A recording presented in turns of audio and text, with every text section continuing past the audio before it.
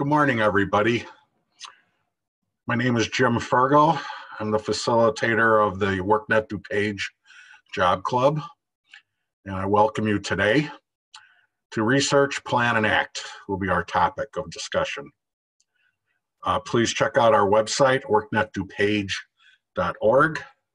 We are a job training organization funded under the Workforce and Innovation and Opportunity Act, or the WIOA grant, as we are popularly called. We have a virtual job club every Friday at 9 a.m. And I will go over the topics coming up. Next week, we have Megan Straza from the Veterans Administration at Hines talking about how to find a federal job. We have job search workshops for people who qualify for our program. The WIOA is a grant. You do need to qualify, so please go to our website to fill out the applications. And you can also sign up for our job club. We do have training grants up to $10,000 for people who do qualify for the grant. Everything from CDL-A licenses to the latest and greatest Microsoft and Cisco certifications, medical assistant, patient care tech, Scrum Agile, PMP. We do have a layoff to launch workshop every Tuesday at, let me see, it should be 9 a.m. I believe. It's a correction, 9:30 a.m. So you can go to our website and sign up directly through our website at worknetdupage.org, launch. We go over what it takes to qualify, and then the different types of training programs, how you can continue to receive unemployment while you are in training, and then also no need to pay it back. I just want you to know, you'll probably see some other people responding to questions during this presentation. Certainly go to the Q&A and type your questions out. Either myself or one of the others. We have Amy Ulo. Good morning. Okay. She'll be sending out a copy of the presentation slides, and then I have a couple of handouts in Word, some sheets that you can work on your own after the presentation. Once we are through and Zoom finishes processing the recording, Amy will also be sending that out to everyone as well. We also have Javon Morris. Hello. And Jennifer Wagaman. Morning. Jennifer and Javon are also trainers, and Jennifer will be doing some workshops coming up next week, and then throughout June as well. So we have things going on throughout the week. I encourage you, if you are new, please go to our website, worknetdupage.org.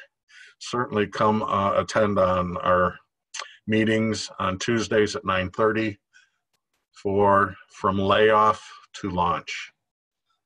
Okay, so let's start.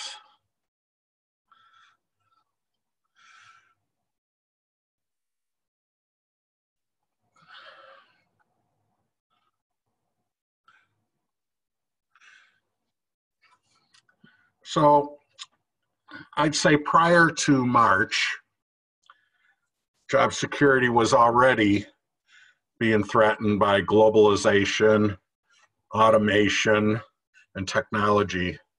But now with the pandemic and the lockdowns, which hopefully we'll get out of soon, this has also thrown a monkey wrench into the work area.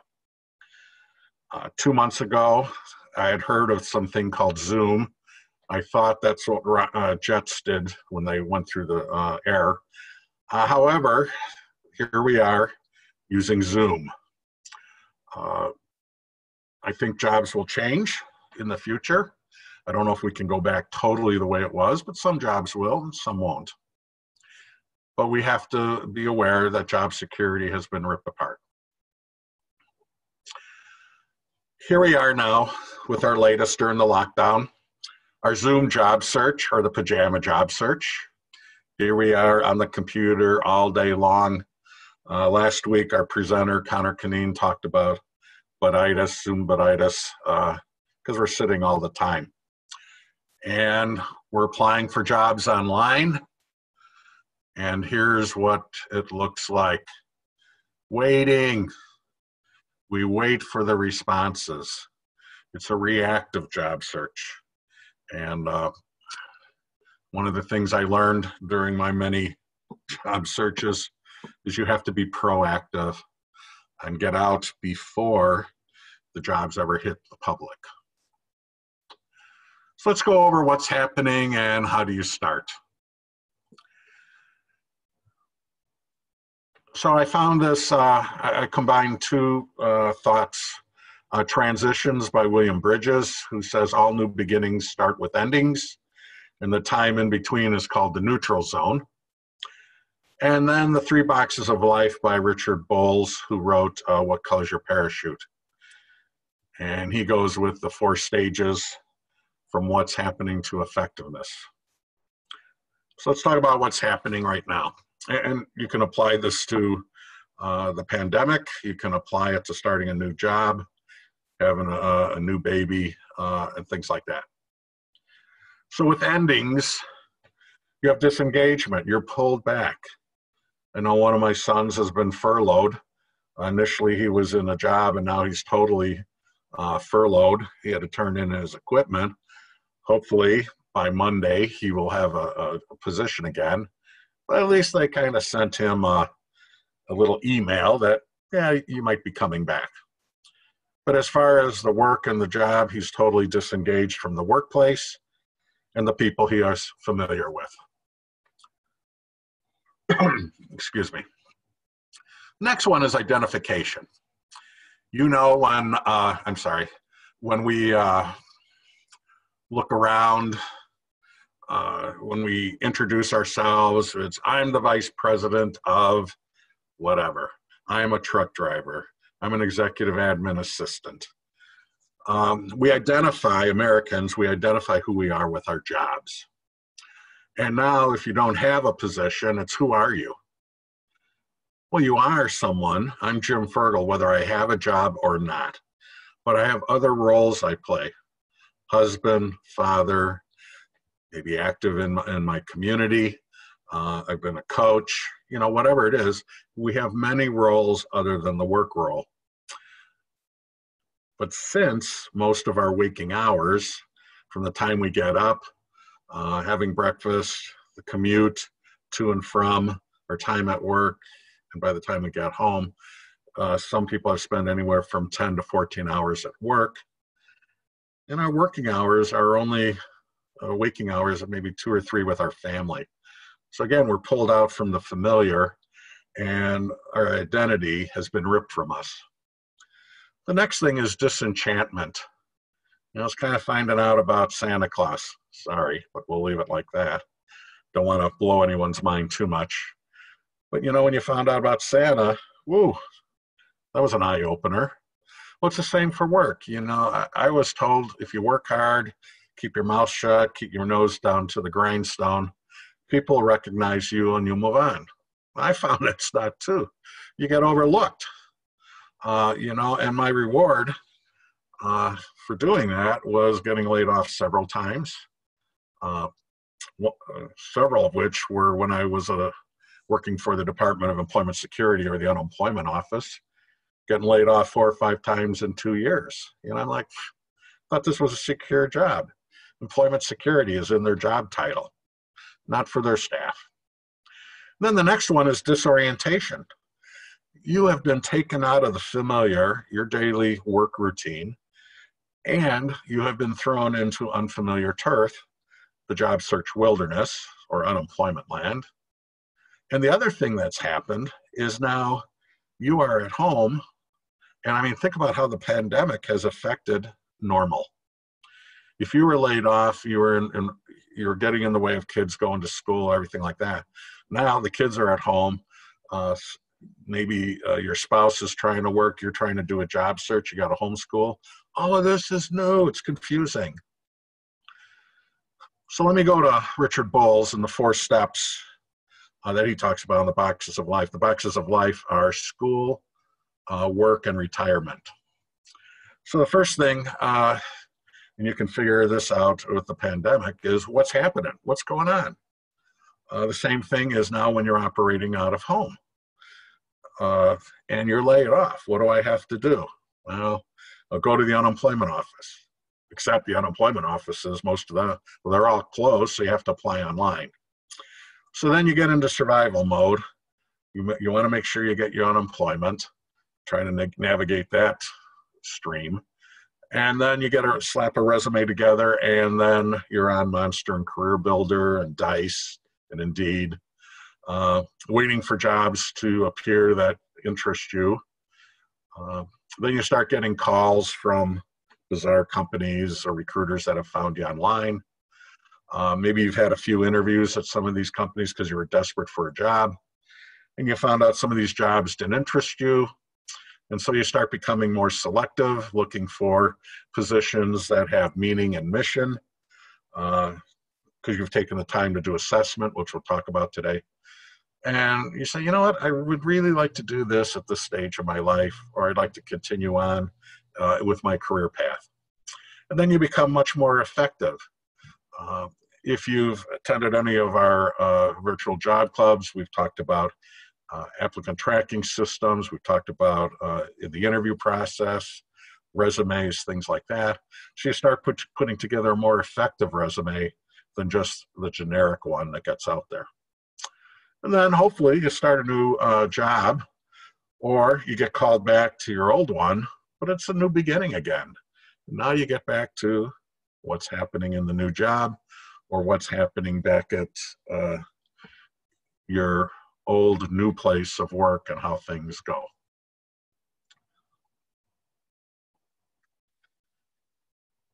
So there's a book, I'm going to be doing this workshop at the end of June, Knowledge Nomads and the Nervously Employed.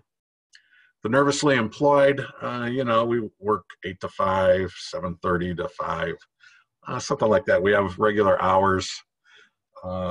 We've been groomed that you're going to have wages that match your age. You have specific job descriptions. This is your job description. This is what you'll work. There's a straight promotional ladder. You could follow it. You knew what was happening. There's livable wages, and you had a retirement and a pension. Right? It was the illusion of security and being in control. And as I mentioned earlier, there's all these factors that you have no control over. Globalization, technology, and now the pandemic. So the old job search was to get 500 resumes, the exact same resume printed. You sent it to the same resume to all the employers, and then you waited for a response. I saw an illustration of job search in the 70s and 80s. It was just one little box. But now the whole game has changed, and there's like 20 different boxes on how to conduct a job search in the 21st century. Tailoring resumes, being on social media, all these interview questions, being mobile, things like that. So the new world of job search and of work is flexibility. You're still being accountable. I know at home I have to put in my remote work logs of what I'm doing. I'm still working with internal and external customers, except I'm doing it remotely by Zoom or Microsoft Meetings. The nice thing is you can work anytime from anywhere. We're more collaborative, I found, in this Zoom environment. You know, before the meeting, I have my laptop open and I'm communicating with Amy and Siobhan on Teams on my phone. Multifaceted, you're going to do a lot of different jobs and a more rapid response. So work is not a place you go to, but a thing that you do. You know, it's kind of interesting. Cranes the other day was talking about all the vacant open space, and then they're talking about new buildings going up for office space. I don't know, you have this contradictions going on. So people ask me to predict the future for them. I was just talking with some recruiters this week, asked them what they think. And it's all kind of like this crystal ball. It's all kind of fuzzy. Who knows? I used to have a crystal ball in my office that my staff gave me for Halloween. I remember a job seeker said, gosh, I hope this resume gets me to the job. You know, and I said, well, let's see what happens. I shook the stand with the crystal ball on it. It flew off and shattered. Hopefully that wasn't a premonition of her job search. But, you know, you can't rely on crystal balls to predict. Life is a risk. And there's a lot of times, no matter how much you interview and ask questions, you really don't know much about the company and the personalities until the first couple of days of work, and they show you where the coffee pot is. Now, the other thing that I found, especially working for the unemployment office, is the unemployment numbers that come out and then how they get rewritten a couple months later. There's a pendulum that's constantly swinging between a shortage of workers and a surplus of jobs, surplus of workers and shortage of jobs. Right now, because so many people have been laid off from the pandemic, there's a lot of workers and supposedly a shortage of jobs. On the other hand, you have a shortage of workers when the economy was really good, like 5 months ago, and a surplus of jobs. So the thing I want you to know is that the numbers that you see generally could be a couple weeks old to even a couple months old. Just depends. By the time everything filters up from organizations like us, we have to report how many people have gotten jobs, the type of jobs, salaries, and then the unemployment office and other workforce development organizations. By the time, and plus employer taxes, by the time all that gets reported by DOL, they throw a little incense on it, pull out their crystal ball, they make a prediction on jobs up or down. But while this is going back and forth, you know, right now we could say there's a surplus of worker and shortage of jobs. Companies are still advertising and people are interviewing for jobs right now. So what we're going to be talking about today is we're going to have to look at things differently. So we're going to go into research, and the first thing I want to start with is, okay, we've heard this, especially with Illinois, all businesses are leaving, all jobs are going to wherever. No one's going to hire me because there are no jobs and the pandemic is eliminating every job available. Okay, not all jobs are leaving Illinois. I encourage you to read Crain's and the Business Ledger. You'll see those later on throughout the presentation. You know, local newspapers, look at websites. There's stuff happening. Ironically, what are we trying to do is bring all the jobs back from China so that we become self-sufficient. No one will hire me because I'm too old, too young, overqualified, underqualified, whatever. Whatever you throw out there, there's some person who has the opposite problem. And if you look at it, there's 30 million employers out there. You're going to tell me that, you know, if you're 62, that no one's going to hire you out of 30 million employers? It's just you haven't looked in the right places. And this is going to take time. There are no jobs. Well, we're seeing people getting interviews, getting hired, and also jobs are coming in to us as well. So I encourage you to look on our website for jobs.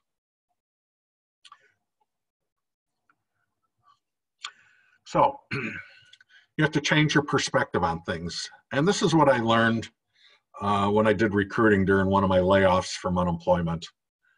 It was the middle of a recession, which is even more weird about getting laid off from the unemployment office. Lines were out the door. I get laid off. I still had to fill out an application, but worked the whole day. go do recruiting, and the guy's telling me all these possibilities and opportunities out there. I said, you got to be crazy. All these major corporations are laying off. Unemployment lines are out the door. And he said, the reason that you have this problem is that you are focusing on the unemployment numbers because that's the environment you were in. But now you're in the recruiting environment, and rather than looking at how bad things are, you have to look for what opportunities are out there because employers are hiring all the time. Even back in 2008 to 2010, when lines were out the door at our office, the asbestos industry, dirty, nasty business, have to have certifications. We're paying top dollar for people. They couldn't find enough people. So even in the midst of the hurricane, if you will, there are places of calm of people hiring. So the phases of the job search, well, we have to get into analysis. You have to be able to talk about yourself and what you're looking for. You have to investigate, which is rather than just applying on anything you see online, is, I would say, you know, and you'll see this in some of the bibliography coming up, is target companies you want to work for. Orchestrate all of the resources that you have towards that goal. And then finally, we have uncover. And that means there's a lot of hidden job openings in the newspaper every day or online. Companies announcing that they're hiring, and sometimes even in Cranes and Business Ledger, they even talk about what positions they're hiring for.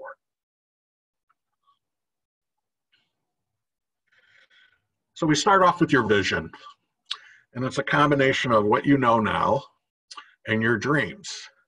It's kind of like time travel. You know, you go out in the future, say, well, this is where I want to be, but then you come back to the present, but you have to figure out, what are the steps to get me to where I want to be? You know, your goals.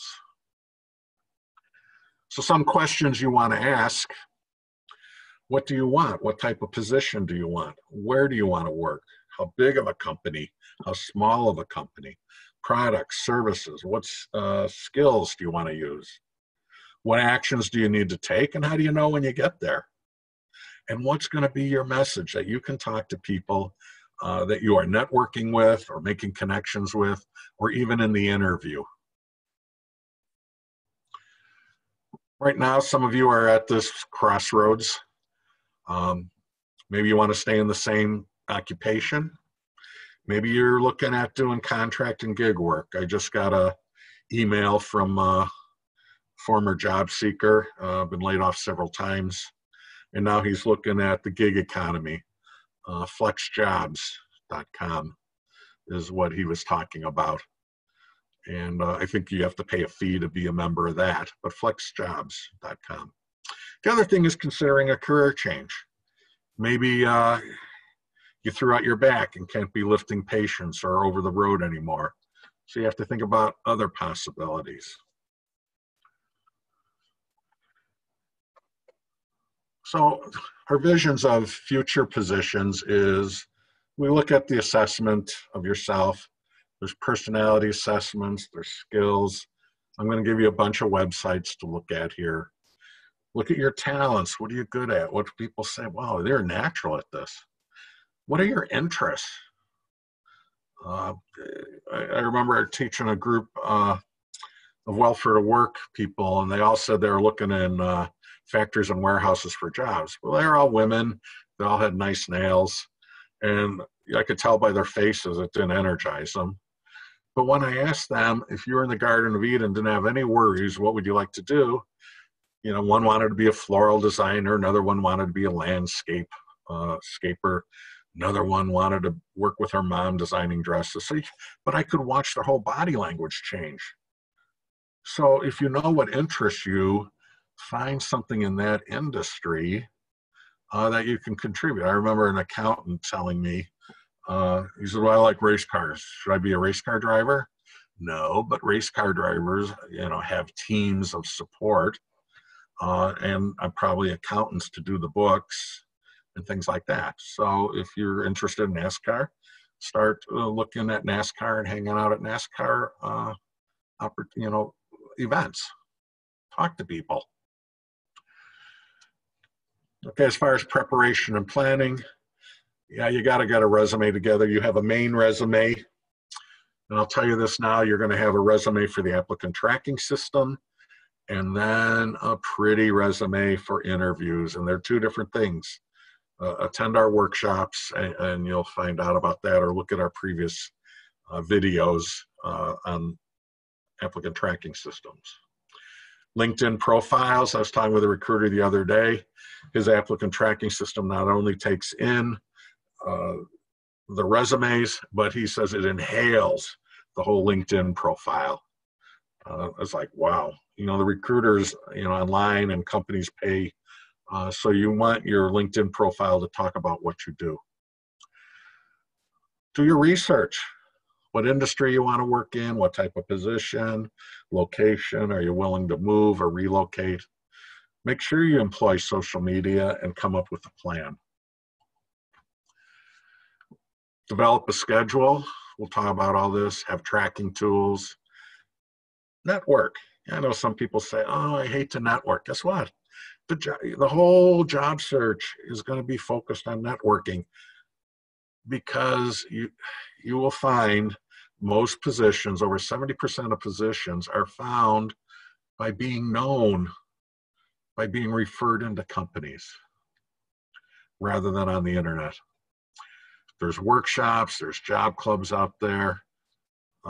You have information interviews if you're considering a new company or new occupation. There's job boards. You have interview prep. We've talked about that in some of the workshops, different interviews. And then when you get the job offer, being able to negotiate about it, you got to onboard, restore family routines. And then one of the things I've seen with some of the salespeople, one of my son's compatriots, when she was interviewing for a new job, she had to come up with a 30, 60, 90-day plan of what she was going to do on the new job. So you might want to do that as well when you get a new position. Okay, focus on the benefits of hiring you. It's interesting that a lot of people focus on why I'm not going to get a job. And I really don't want you to go there. I want you to start thinking about why they should hire you. But you have to understand this basic formula here. Employers have a need, you have to fit the need, establish some chemistry in order to get the job offer. Alrighty? That's what you're going to have to do. And I want you to think of the job opening as a weakness for the employer. Those of you who have done hiring know that the longer a position goes unfilled, the more stress there is on other people picking up the slack, and then also as far as customer service starts to suffer. So the other thing I want you to talk about is looking at, in order to fit the need, is you have to understand the job description. What do they want you to do? And then look at your experiences. And then the two things the employer cares about is how have you solved problems and how have you made or saved money for the company? Because when you talk in those terms, you are talking of interest to them. You're focused on them, and that establishes chemistry.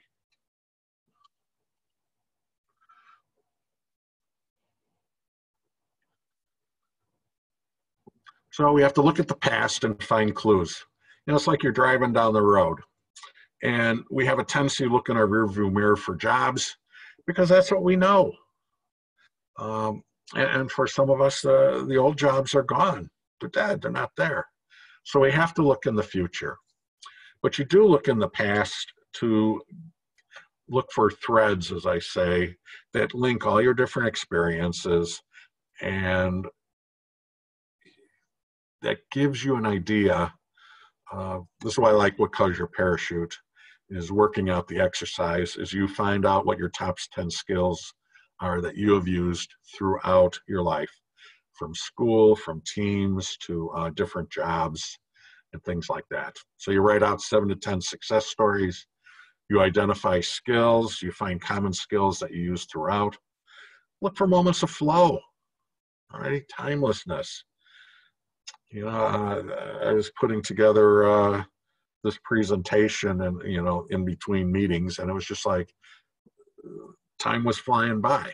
You know, you get into those zones. And I want you to think about, when were those zones of flow? Because that's what you're doing, what you enjoy, and what you're great at. The feeling is important as well. You want to find that feeling. Also look at what you disliked or liked about the event or the job. And always, what have you learned? I've had several jobs that I've hated, but I learned stuff that I use to this day. So in the handout that you should have your work history. You should fill out a sheet for each company and I would say each position in the company if you've had several. You have your likes and dislikes. What's the size of the organization? Do you like the product, the service? What are the work tasks, the duties, working conditions, people, management style, location, you know, and you know, staff. If some of you were supervisors, managers, executives, did you have, were you in one location, or did you, had one guy who was traveling to 6 continents, but not Antarctica? You know, so write this stuff down. What invigorates you? See, because as you work through all this and you have these different sheets, you start putting together your resume, your work history. And I know this sounds weird, but you want to be able to prioritize your search. You know, why be like the ladies in the welfare to work workshop that were looking in places that they hated those jobs? Look for places, you know, and target companies that you want to work at. I also put in the handout your SWOT: strengths, weaknesses, opportunities, and threats. Internally, you look at your strengths, your skill set, your education, your certifications. These are things you have under your control. And your weaknesses are areas that, you know, maybe I can go back to school. Maybe I can take some online courses. Opportunities in your field. The external, what opportunities are out there? Like I learned doing recruiting, is there's always possibilities out there. Companies are hiring. It's just you don't hear about it as much. It all depends on what's being reported. So you have to do a deep dive under the surface. And then there's threat, negative conditions you cannot control: the pandemic, the lockdowns, technology, robotics. These things you can't control, but you can learn robotics. The question came up is, how far back do you go? I went all the way back to high school, writing out summer jobs. You know, that's part of what calls your parachute. But on your resume, last 10 to 15 years is really what's most significant. I don't think we need to go back to the disco ball era and even farther back to the summer of love back in the 60s. You don't need to go that far. They're more concerned about what have you done recently. Now, job success, and I found this interesting. It's from the Carnegie Foundation and Stanford Research Center, as well as Harvard. 85% of job success comes from soft skills and people skills, and only 15% comes from technical knowledge. And, you know, I've had people argue with me, and I'm like, yeah, okay, technical knowledge. Well, 2 months ago, I didn't know Zoom. I told you that. And now I'm Zooming all over the place. Technical knowledge can be taught and readily grasped. how you interact with people, that's the tough part. I remember a field technician interviewing at a company, talked with the owner of the company for like an hour and a half. Not once did they talk about the job. They talked about sports. They talked about what was going on with the economy, all sorts of things. The field technician said to the owner, "You haven't asked me once about my skill set." He says, "I don't care about your skill set. I can teach you that. I want to make sure when you're in front of my customers, you're not going to alienate them. And I wanted to see how well you can interact and talk with people." Wow. Different, huh? So for those of you who say, okay, what skills do I need? IllinoisWorkNet.com has skills and interest inventories, work environment inventories, all for free. Career One Stop, Career Key, these are career assessments, interest inventories. We have Job Talk, thebalance.com, Job Hunter's Bible has a list of assessments and things like that. So these are all cool things you can look at. I'm not going to go into detail because you can explore them. I go with the big 4-letter F word, free, F-R-E-E. There's others I could give you that you have to pay for, but go with free for right now. 3 main types of skills. You have job or work content skills, the types of machines you've worked with, the software, tools, functions, languages, programming languages, and then even your foreign languages. You know, I had a lady who was an administrative assistant, and she said she couldn't find a job, but she was trilingual. I said, well, what languages do you speak? She said, well, I speak English, Italian, and Spanish. I said, oh my gosh, all you got to do is drive up 83 or go to West Chicago, park the car, and by noon you should have a position. But she wasn't putting that on her resume at all. Transferable skills mean no matter what the job is, this is what they're, whether you're a doctor or a construction worker, you need a good attitude. You have to be able to communicate, problem solve, work as part of a team. You only got so much time to do the job in. And customer service is not only external, but internal as well. And then having a good work ethic. Some of the personality traits are assertiveness, creative, precise, resourceful, tenacious. It all depends on the job, you know. Some people I've seen aggressive. Well, it depends on the job. I've seen some jobs for sales reps where aggressive hunter type of mentality is required for that type of job. Others, aggressive might be too overwhelming if you're in the social service arena.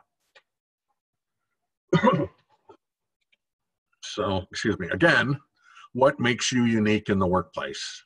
You know, this, because you're going to have to separate yourself out from the crowd. What are your top 3 to 5 skills, traits, talents at work? Are you very creative? Can you fix anything? Are you the go-to person, the SME, the subject matter expert? And what are you passionate about doing? Here we go back to flow. And what do you do well? Some career questions. There's 3 main areas: agriculture, manufacturing, information, and service. Agriculture obviously can be working on a farm, but even as part of agriculture, one of my former trainers, his family owned a big farm in Iowa. Well, they also had to look at things, data, and people, machinery, animals. Now they have GPSs on their tractors. It can analyze the yield of the crops that were planted that year, the mineral content. And then also people, dealing with people, making sure that they pick up your crops, or looking at the stock market and things like that. Fields of knowledge, what are you an expert at? whether it's the medical industry, the tech industry. I knew someone from Lucent years ago, okay, Alcatel-Lucent, Nokia, and he said, I'm always trying to stay step ahead of all the layoffs, because he brought a bunch of tech magazines and books to read on the weekend retreat we were on. There's different preparation times. Some jobs you can walk right into.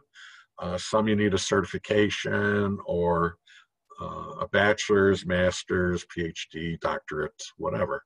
So you have to look at what can you commit to. There's different kinds of workplaces. Now, a lot of us are working remote or doing remote job search. There's also working in a fast-paced environment, such as a restaurant or a factory. Maybe it's inside a nice, comfortable office, or maybe it's outside working on a construction crew. Where I met a couple people who work for the Forest Preserve. I said, well, that's got to be nice when you're out in nature. They said it's great, except when it's 30 below or 100 degrees with a high humidity. I said, well, okay. Prescribed or discretionary. Prescribed means, okay, when you come in, like on assembly line, this is your place. You're going to be putting tops on aerosol cans for the next 8 hours, okay? They tell you what you're going to do. Discretionary is where like today, I like, okay, what do I need to do today? Okay, well, open up my emails, check my emails, get this presentation up. I decide what's important in the context of the organization. Here's something I ran across about 2 years ago. That companies are starting returnship programs for stay-at-home moms. And these are just some of them. We've had 1 or 2 people come through that actually, I think one even went to Northrop Grumman, and there's more out there than this. So I look at returnship programs, and also for you young workers over 55, check out Encore Careers, encore.org, and ARP. They have excellent books and articles on what's your next gig, what's your next phase of life, and things like that.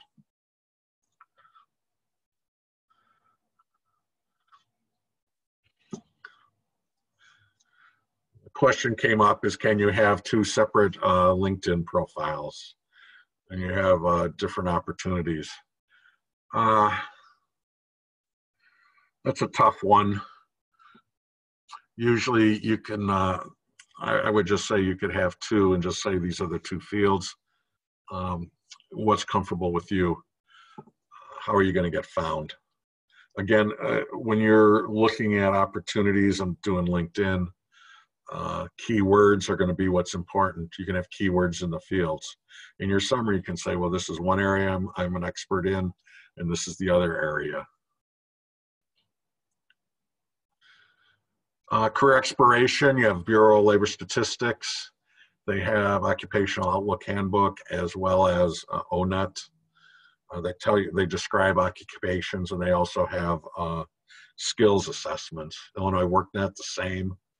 You can find training, you can find careers, assessments, wage trends.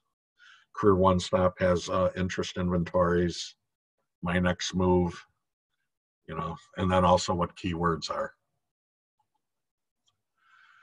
Salary negotiations, okay?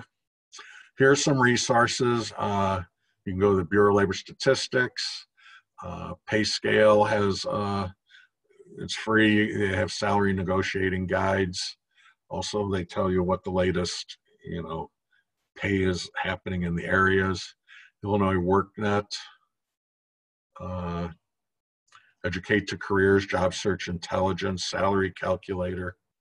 Salary.com gives you basic. You have to pay for more specific. Again, Pay Scale. Harvard Law School. You can get free, you sign up for free, and they have articles on negotiation, even job search. pon.harvard.edu. A couple books here is Get Paid What You're Worth, Pinkley and Northcraft. I like that. Salary Tutor by Jim Hopkinson. you can go to salarytutor.com, but in the book, it has conversations broken down and color-coded by red for the evil HR person and blue for the job seeker, but also how to have different salary expectations depending on the position you're going for. Everything's negotiable when you know how to play the game. Friendly Persuasion by Bob Wolf. I ran across this when going through my job search. And this was probably from the 80s or 90s. He negotiated for Larry King, Larry Bird, New Kids on the Street. But he broke down the negotiating process into before, during, and after steps. Real easy to read. Things you don't think about that you do unconsciously. Real easy book to read if you find it. Another thing is lifelong learning. Again, WIOA programs, WorkNet DuPage. We do have training grants.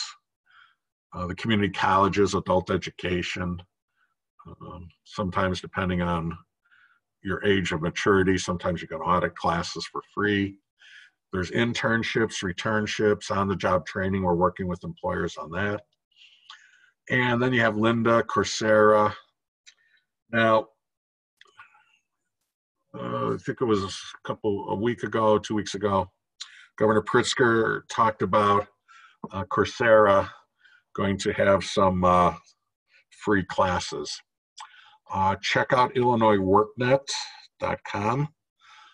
That will be the portal to get these free courses on Coursera, probably starting about 1 June. And any courses you start, they should be for free.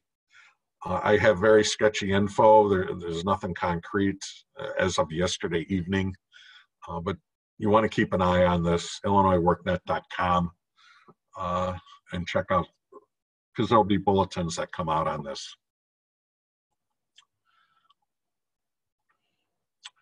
So planning. Buy a planner, okay? Just something so you can track your progress. Schedule your week, your day, your month. You know, my job search used to be looking around, maybe on my desk and seeing, oh, Pepsi. I think I'll apply at Pepsi today. And then I read somewhere that Pepsi's laying off, and it's just like, oh no, what am I going to do the rest of the day? What I learned in recruiting is plan the night before on what you're going to do the next day, so that when you wake up, you have your energy going, you know what you do, you know what to focus on. And this can be, and I'll show you an example in a little bit.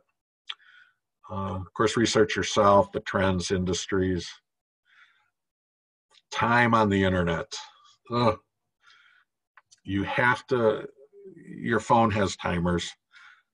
And now with some of these applicant tracking systems and tailoring your resume, it's going to take time. So set a timer. If you're in the job search mode where you're just looking for opportunities, set the timer, because invariably after about a half hour, you're in some bizarre website and you're trying to figure out how I got there. Your social media, get your LinkedIn up to speed. You know, have a little bit more than what the work, you know, the title of the company is in your job. Show people what you've done. Facebook can be used. I had a CPA who had his own company. He had sold it off and was looking to help a new startup. On a Friday, he put on Facebook, hey, you know, to his friends, I'm looking for a startup that I could help. And it turned out one of his friends contacted him over the weekend, and he wound up having a conversation with a startup, interviewed face-to-face on Tuesday. By Wednesday, he had a job. Someone brought up, yeah, many libraries have free access to lynda.com, part of LinkedIn. I don't know how you contact your library, see if they're open, see if there's a link, but usually with your library card, you can access either that and some of the databases that are available. Reach out to people, even more so now as we become isolated. Talking to people on the phone or Zooming is becoming popular. There's all different levels of interviews, informational, first, second, third. Figuring out your wants and needs, tangibles and intangibles. You got to do that in the research mode. And then follow up. One woman said it took her 2 or 3 times within a couple of weeks for one of the local villages. She followed up to see where they were in the process. And it was only through her follow-up that she got the job. So here's an example of planning your day. If you're an early bird, going to the gym. I found during my layoffs, I went to the gym early because that meant I started the day with a couple positives. 1, I stood up and I was breathing. 2, I actually made it out the door and got to the gym. And 3, jumping in the water to do some swimming at dark 30 in the morning is quite eye-opening. But afterwards, I knew that I had completed a couple things, that I had some success. Maybe I swam an extra length or a couple lengths, so even when nothing was happening, at least I knew in my mind I was accomplishing something as far as exercise. Set time when you're going to do online research. Set time when you're going to schedule, attend workshops, whether they're virtual or in person when we go back to that. If you know you have an interview coming up, like on Tuesday at 1 p.m. here, well, the day before, what do you need to do? And probably you need to have clothes in the cleaner before that even. And then also follow up, after the interview, take your clothes to the cleaner. It's little things like this, but you want to get a schedule going. Nighttime.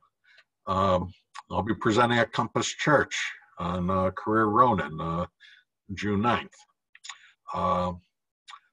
Softball games or any athletic event you participate in, the team. Good place to network. Or if you're at Little League games with your kids on the weekend. I remember working the stand with some guy who said, boy, I'd like to own a little hot dog stand like this. He was an entrepreneur. He was going to buy it, I guess. Go to job clubs. If you're going out for dinner with friends, sometimes I found when I went to dinner with friends that I hadn't seen in a while, it was kind of like interviewing because they said, well, how are you? What have you been doing? And so you kind of go through what you've been doing. It's just like, well, this is kind of like an interview. So what I've done is I've given you some tracking activities. How you set it up, a lot of people use Excel spreadsheets. I have a monthly activity. What my goals were for every day, it's something similar to what I used in recruiting. How many cold calls, how many networking calls, how many face-to-face interviews, phone interviews. It just helps you track your activity and also gives you goals. Okay, I got to get so many interviews. And the more interviews you have, the closer you are to getting a job. I remember years ago I had a job seeker, 2 stories with him. He was getting a lot of rejection in the first interview because they said, well, we can't afford your salary, because he was in his 6 figures. But he always, and here's a nice question to ask when they say, well, you're overqualified. Where else in the company do you think they could use my talent and skills? He was generating a lot of second and third interviews that way. I'll say it again. Where else in the company do you think you could use my talent and skills? Because sometimes the position you're interviewing for is not going to be a good match, but there's others you don't know about. And the other thing was he stopped in at lunch and he says, man, do I have a busy week. I have 10 interviews. Every day, morning and afternoon, he had interviews going. So the more activity you have, the closer you are to landing a position. I've already talked about LinkedIn somewhat here. And I'm going to say this because a lot of people forget. If you're using your phone, it gives you an automatic, I'd like you to be part of my LinkedIn. I think it's got 3 dots that you have to go in to connect. Make a personal message. How do I know you? If you want to link in with me, which you're all free to do, is send me a personal message. Jim, I was at your webinar today on Research, Plan, and Act. I'd like to be part of your professional network. Well, great. That's how I know you. Rather than out of the blue, because I don't know who this, I had, all within the last 2 weeks, I've had people from India trying to link in with me. And then also one or two scams. But I've also had recruiters who have been on the webinars, Texas or wherever, and say, hey, I was at your webinar. So I want to know who you are before I connect. And this is why you want to send personal messages before you hit connect. If you hit the connect, it sends out automatic, follow it up with, oops, sorry. I want you to be part of my network because. Why should we link in? Then you have Facebook. Use Facebook, let your friends know. They have people in companies. They all work. My younger son got my older son in at his company. Twitter, you don't have to tweet. All you have to do is follow companies. They usually post jobs on there and also any news about the company. You're not limited to just corporate. There's freelance, gig economy. Some of you are more in the contract mode now, or taking a gig. Depends where you're at in your career and life. Nonprofits, people overlook them. Well, usually a lot of nonprofits have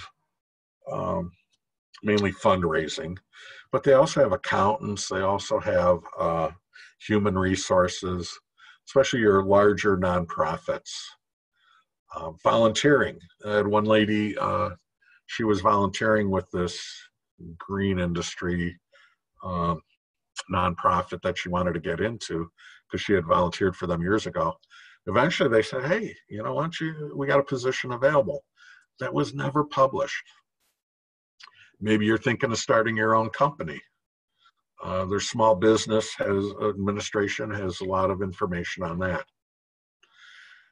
The military, if you're young enough, although I just read about a guy who's in his 50s who maxed the PT test over all the younger kids. That's kind of interesting.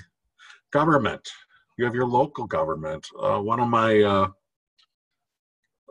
older staff from the area on aging got a part-time job with the village of Lisle for somewhere between $14 and $15 an hour. So check out where you live first, your city, your village. Then you have townships, you have county, county's hiring, you have state positions, and then you also have federal jobs, which we'll talk about next week. Education is not just teachers. I've had several IT network administrators get hired by school districts. You have maintenance, facilities, security, again, accounting, and admin assistance. So targeting companies. This is from a book, The 2-Hour Job Search by Steve Dalton. It's in the bibliography. The 2-Hour Job Search talks about there's 30 million companies in the US. 99.9% have less than 500 employees. 99% have fewer than 100 employees. What's the first thing we all look at? Are those with 100 plus. Okay, I want to work at Nestle. I want to work at Navistar. I want to work at McDonald's because of branding. But they account for less than 25% of all the jobs. And there's also tougher competition.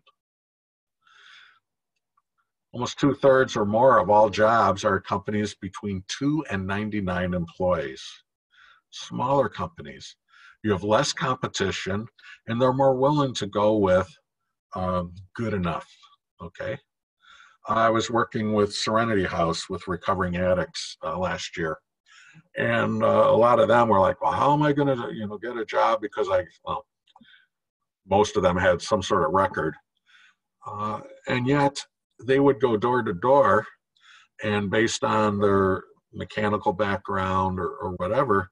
This one guy said he was interviewed by the owner of the manufacturing facility, taken on a tour. He looked at his electrical and automotive background, and the owner says to this guy, well, what are you looking for? He says, well, I was looking at minimum wage, $8-9 an hour. The guy says, heck no, I'm looking at 18. You see, but because he was a recovering addict and had a background, he thought he didn't deserve more. And here was an employer willing to do it. So if you feel you have things in your background, go door to door. And old job search. A lot of these small employers don't have these intricate applicant tracking systems. I had a young kid who finished and got a lot of certifications in IT. He went door to door. Even some of the receptionists and companies said, thanks for dropping off your resume.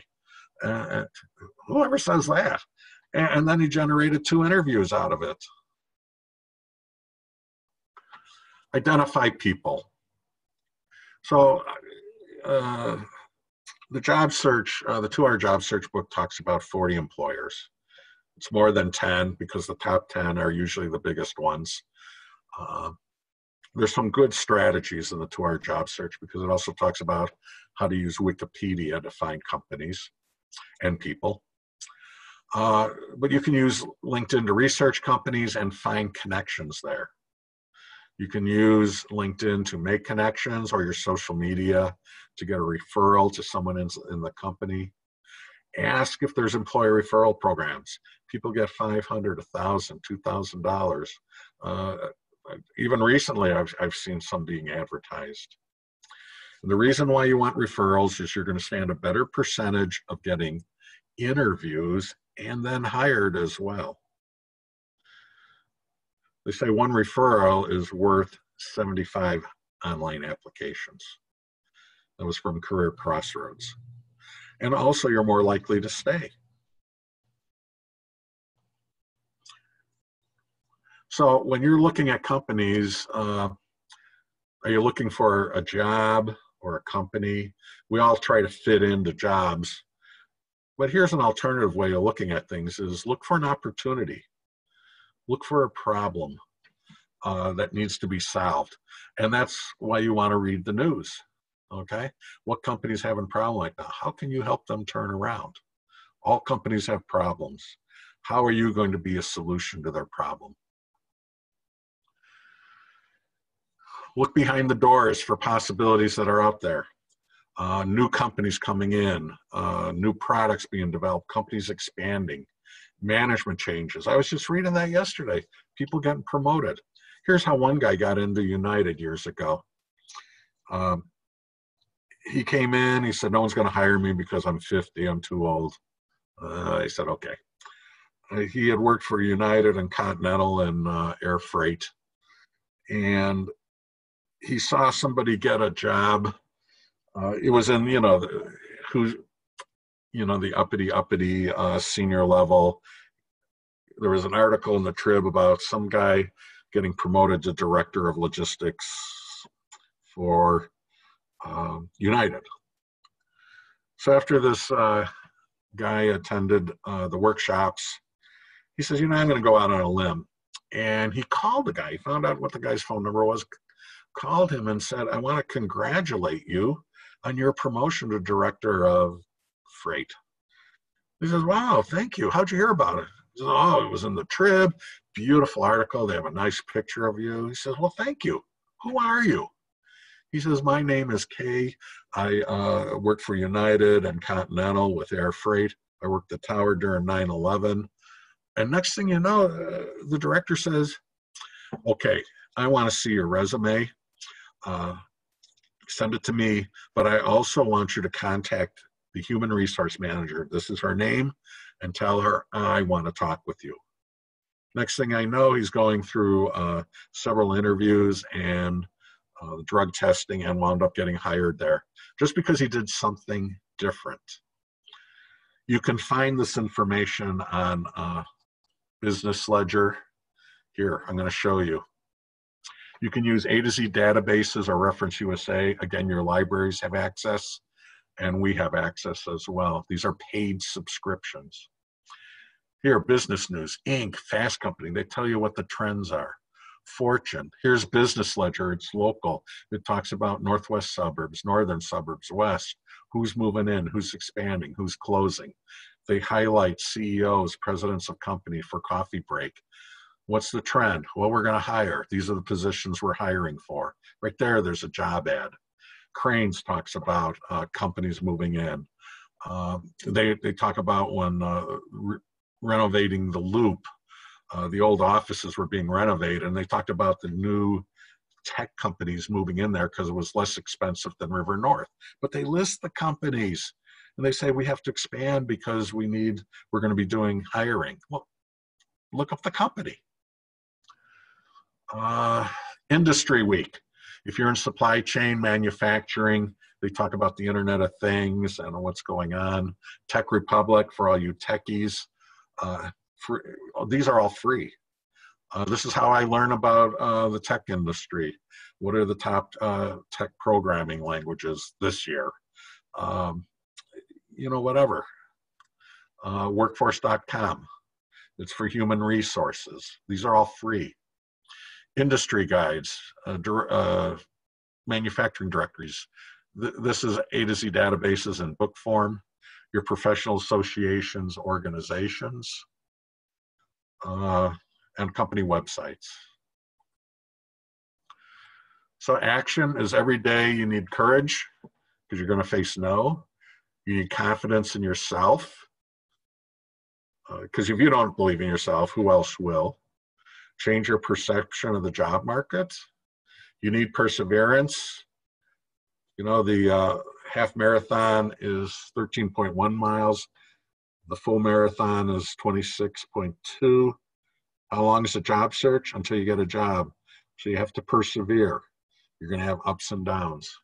Use the resources that are available right now, and resiliency is bouncing back. Again, schedule your day. Exercise. Time for you is important as well. Attend workshops. After interviews or any event, pin. Positive, interesting, negative. Find people who will support you. Here's a key one. Ask for help. Attend job clubs and support groups. Keep a journal for yourself and surround yourself with positive influences. Here's what I was talking about. About 5% of the jobs are created for people. 25% of the people get hired from the applicant pool, and that may be high. Being a known candidate, 70% of people get hired that way. And I'll just go over the applicant funnel for a little bit. It's like making sausage. All of these components are going into human resources. Unsolicited resumes, online applications, people they've already interviewed, but think, well, maybe this is a better fit. You have referred resumes, solicited resumes, recruiters, all sending resumes in, and then they turn the crank and a few people come out, generated interest. So if the human resource manager, his morning going for coffee, he gets hit up the moment he steps out of his office by everyone. Hey, my spouse got laid off. Oh, I just got my certification, just got my degree, I got my MBA. And they're all handing him resumes, or her, on the way to get coffee and on the way back. When he's looking to fill open positions, he is or she is not looking here at online applications. They're looking at the referred because they trust those people. When you are referred, that sets you higher than everyone else because the referral's reputation is on the line vouching for you.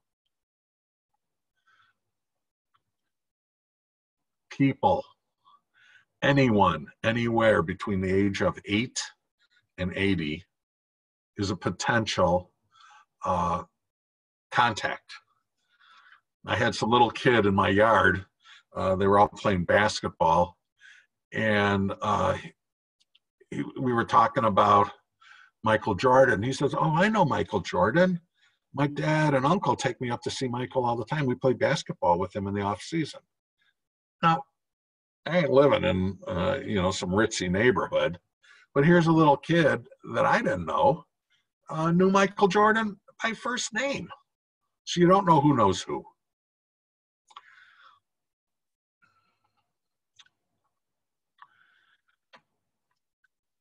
Okay, I'll address some questions at the end here.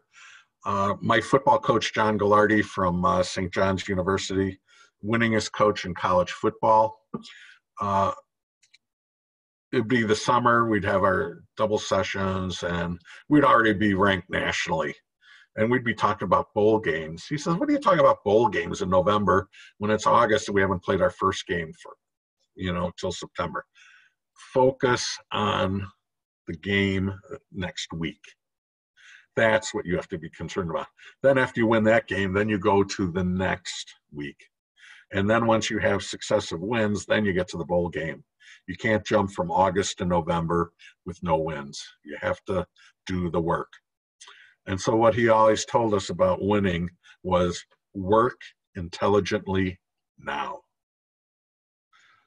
Work intelligently now. Here's some resources for you. If you Ask the Headhunter, if you can find his book or go to his website, every Tuesday he addresses questions from job seekers. It's all free, excellent. Job Search Magic, last week I was talking about Resume Magic. Job Search Magic, Interview Magic, they're all great books. What Colors Your Parachute by Richard Bowles. Go to jobhuntersbible.com, you'll find articles there. Working Identity is by Herminia Ibarra. She talks about career change and experimenting, like trying on shoes if you're thinking of doing something different. Here's the 2-Hour Job Search by Steve Dalton.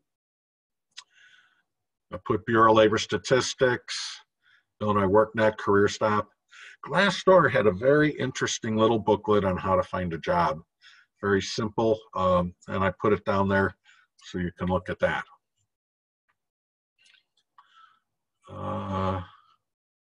Those of you who have counselors that are with our program, if you copy down this code, RPA 302, email it to your counselor.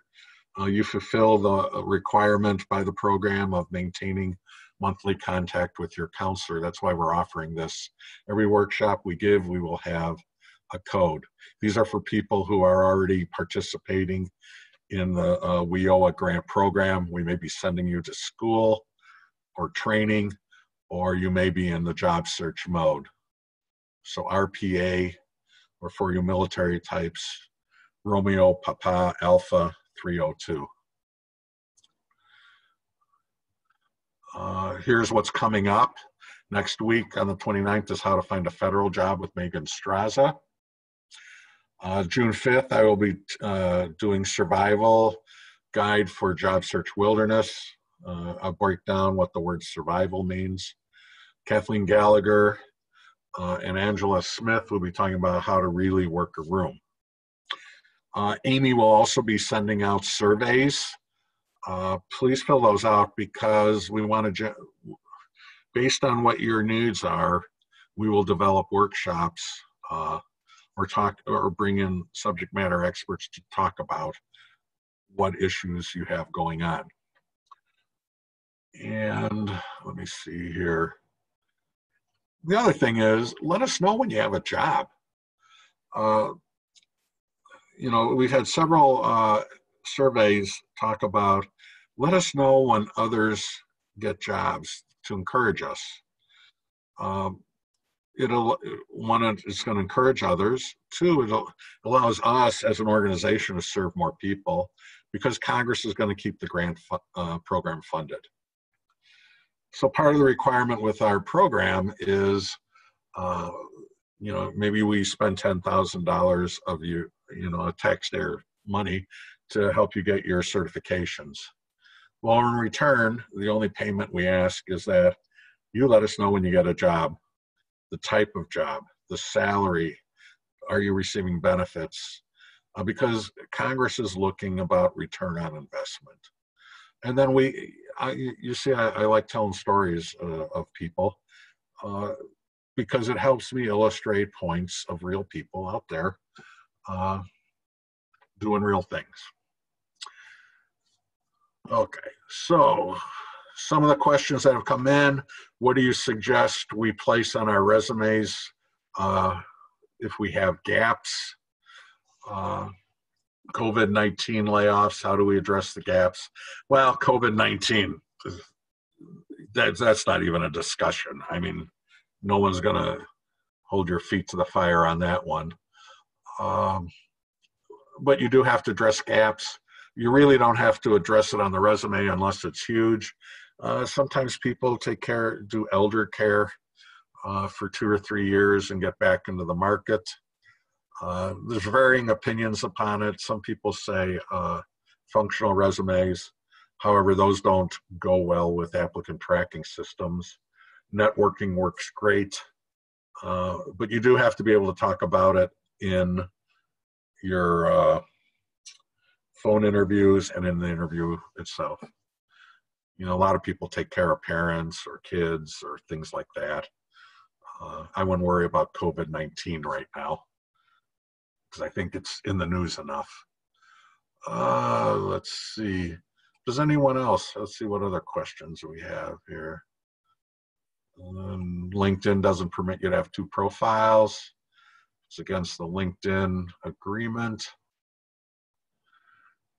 Is there anything else that you might want to talk about?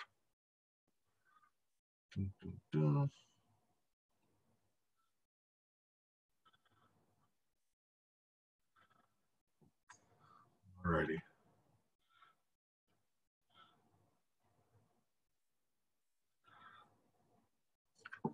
Okay, so I'm going to wrap it up here. And I really want to encourage you to look at your assets, things you have done, look at your skill set.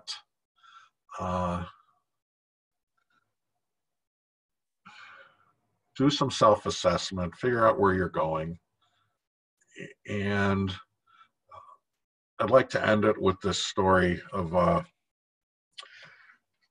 this sign language interpreter named Timothy. He was sitting in the job search boot camp every day that I was teaching. And probably he was the only one in there listening to me because he had to translate for one of the job seekers. So he had applied to many positions, and he was like, gosh, Jim's talking about applicant tracking systems, tailoring your resume, networking, LinkedIn. So he found a friend of his who was connected to a company, an employee assistance program company, to one of the managers. So he calls his friend on the phone, starts talking with his friend about this company. They had been to grad school together. So while Timothy and his friend are talking, the friend is emailing this manager at this company because he was a first level connection. While they're still talking, Timothy receives an email from this manager that he'd like him to come in for a face-to-face interview, and we're going to bypass the phone interview based on your friend's recommendation. Whoa. So Timothy goes to LinkedIn, researches the company, finds out how much they've grown in revenue, researches this manager, sees what some of his accomplishments were, and also sees that this guy likes military history. So when Timothy goes in for the interview, they're making small talk. Then he also talks about how much he knows about the company and how much this manager has grown revenue. The guy says, wow, how do you know all that? He says, well, it's kind of like war. You got to research the other side. And suddenly the manager was like, wow, I'm going to send you up to this vice president. Now, this is where you have to understand need and talk about how you're going to fit the need. So the vice president, she's like, looks at Timothy and says, well, I don't know how I'm going to use you. And Timothy says, well, I read that you're going to Teladoc. And one of the things that I would want to talk about, and I want to ask you is, do you know how many deaf people are in Chicago? She said, I don't know. And he said, tens of thousands. I don't know. Let's just say 75,000. I don't know. And then he asked how many were in Illinois. And it was like 130,000. How many are in the United States? It was like millions. He says, think about this.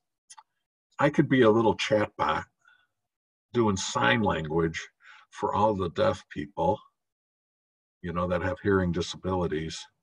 Think of how much revenue we can generate and how much we can grow your business. He got hired. You know, so I throw this out to you, just as these are real people who sat where you sat and have tried different things that we talk about. So let me see, would employers discriminate against you if you have a gap due to health problems? Well, for a lot of job search, it goes to the adult diaper. It depends. This is where networking really comes in. If you're returning to work, you've had time off due to health problems or child care, elder care, or you're switching careers totally, your best bet, your best route is going to be through people and not applicant tracking systems online. You want to be like water and go around the applicant tracking systems. Your friends will understand. They will talk you up in interviews or talk you up to the managers. It's best to go around the applicant tracking systems if you can.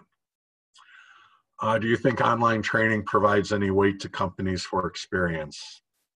I'll be honest, I don't know. Up until two months ago, I would say no, but now everything's online.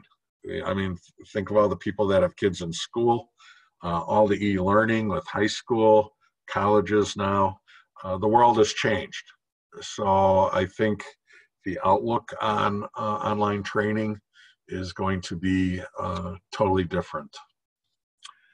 How do you get the training materials? Amy, you want to talk about that?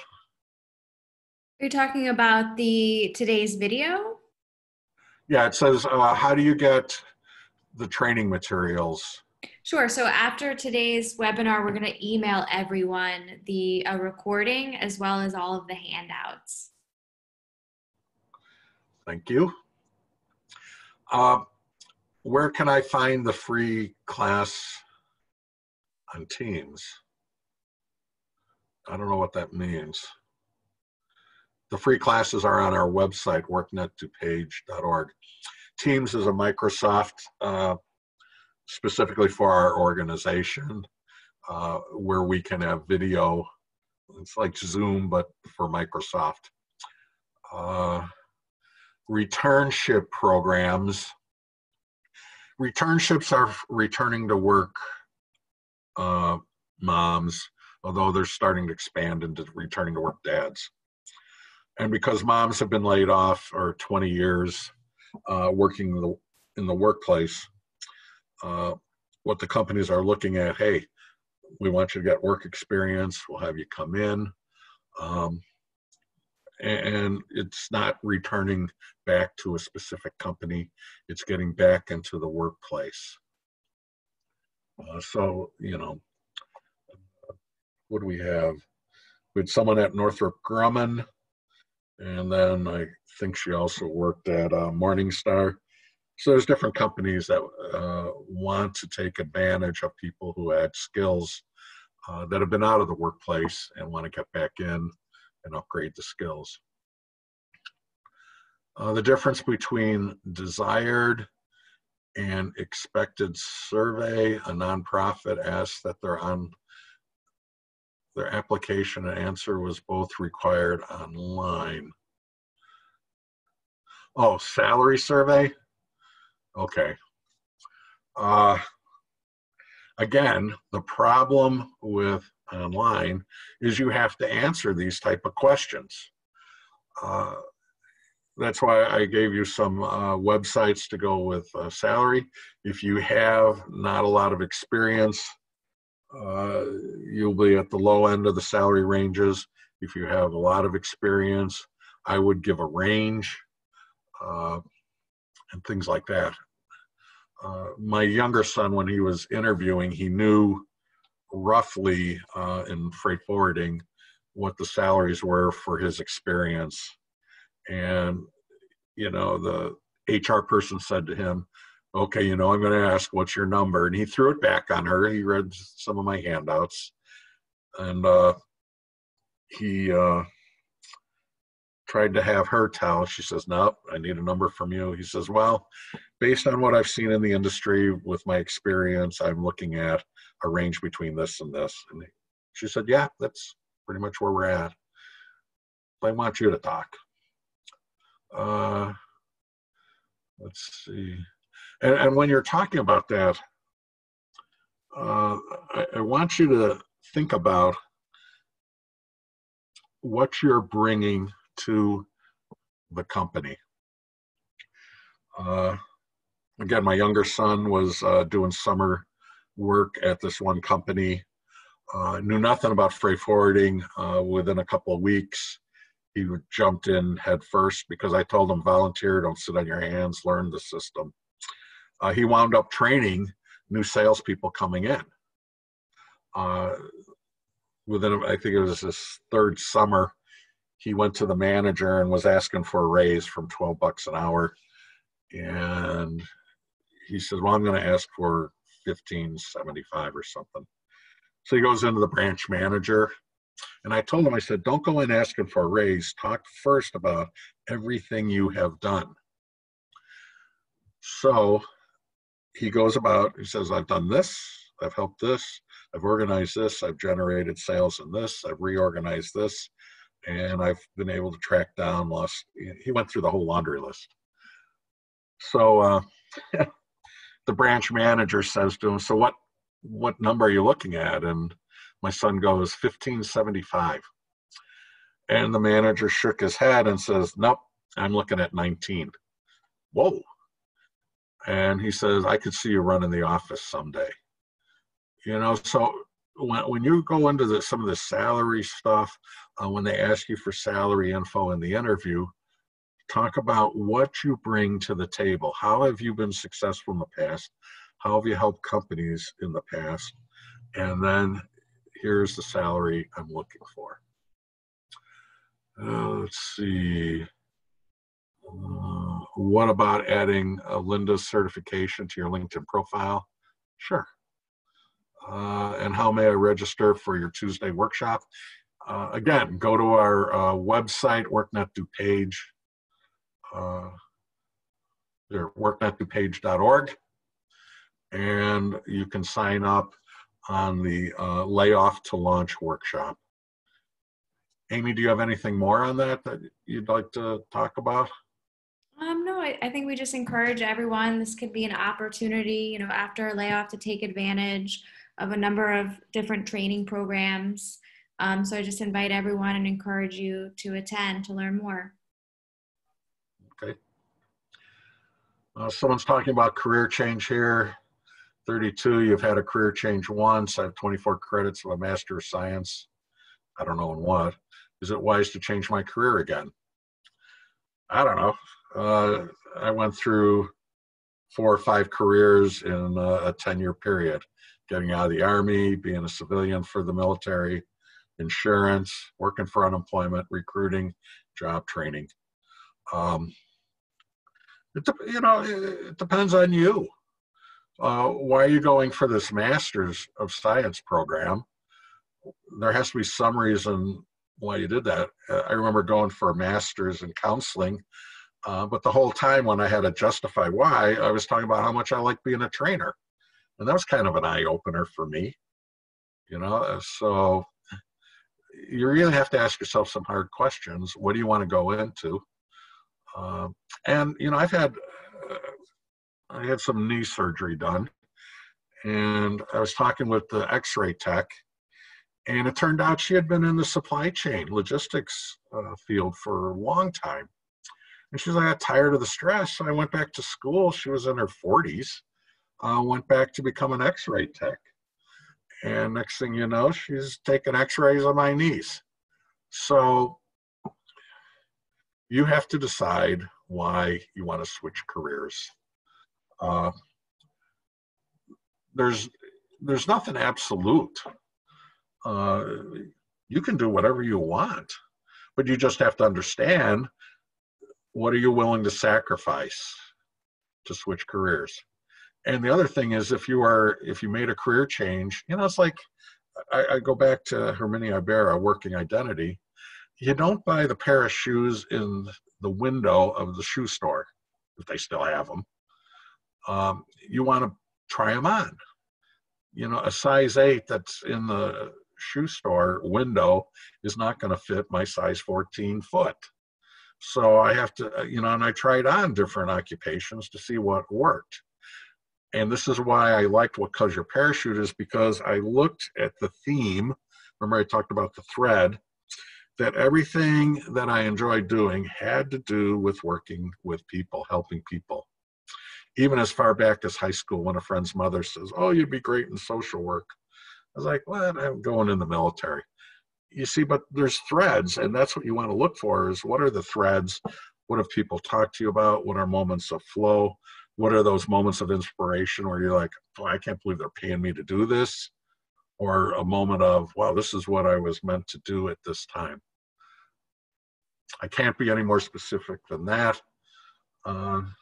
Julius, you have to do the assessment, and if you do switch careers again, networking is going to probably 90% is going to be 90% is talking to people on finding positions. Is there anything else you'd like to talk about?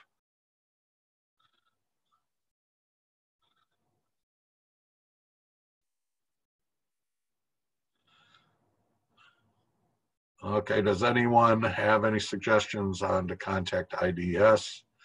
I have over 87 attempts at all times of day since 3:30. Oh my gosh. Only get recordings on a busy signal.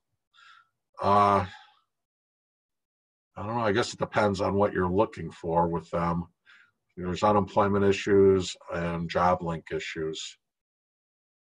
So,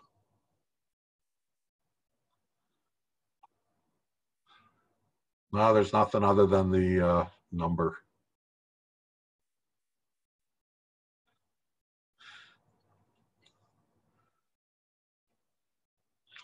Melanie, my email is up there, jimfergal@worknetdupage.org. Shoot me an email about more specifics about your program. Okay, and let's see.